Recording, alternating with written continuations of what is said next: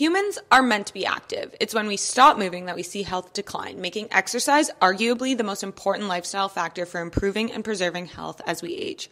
There's no perfect prescription for movement, and something is always going to be better than nothing. However, there are some key components of healthy movement based on what we know is associated with health and longevity: strength, muscle mass, and cardiorespiratory fitness. We build muscle and strength through resistance training. Strength training is incredibly important for preventing muscle and bone loss with age, and you should allocate at least 2 days a week for resistance training. Improving fitness can be accomplished in a variety of ways, but the research tends to favor higher intensity exercise.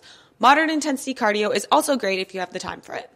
Ultimately, you want to sustain an elevated heart rate and get your blood flowing. Often overlooked is unstructured physical activity, which also appears to be very important for health. This can come in the form of play, biking or walking as transportation, taking the stairs, walking the dog, or an active job. The takeaway is that the more you move throughout the day, the better. Even breaking up your time sitting with a bit of movement can go a long way. And finally, the last key principle for healthy movement is consistency. Regular movement must be maintained throughout life to reap the benefits as we age. You're never going to stick to something that you dread, so the most important thing is to find a form of movement that you enjoy.